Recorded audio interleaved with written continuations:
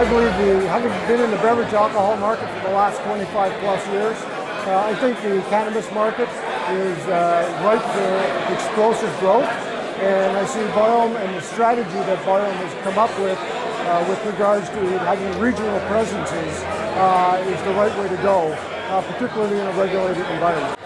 Well, actually, it's broader than just beer.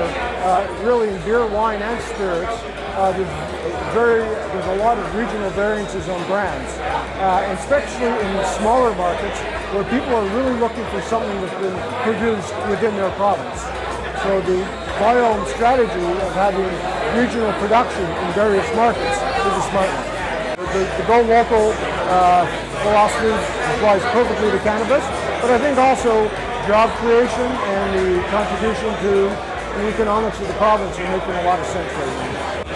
I think what's going to happen is, down the road, once the market evolves, there's going to be a handful of really large national players, and then every market will have one or two large regional players. So if you can be a large regional player in multiple regions, I think you can be there for the long term, and I think that's the way Biome is positioning itself.